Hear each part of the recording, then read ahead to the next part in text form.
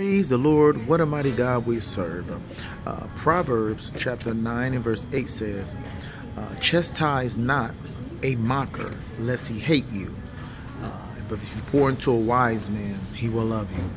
And the reason why I'm saying this is because a mocker is someone that disagrees with the things of God, or an idea, but makes it his or her business to try to get everyone else to get on their side, and also make it hard for you to do what it is that God is telling you to do.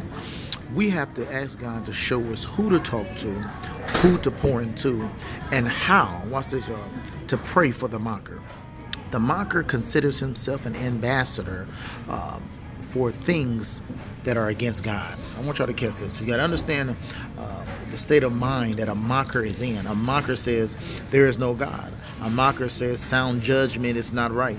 And so they would make it their business to make sure you are fought on every hand. And so if you are around a mocker, learn to pray and keep your mouth shut. Love you and have a wonderful day.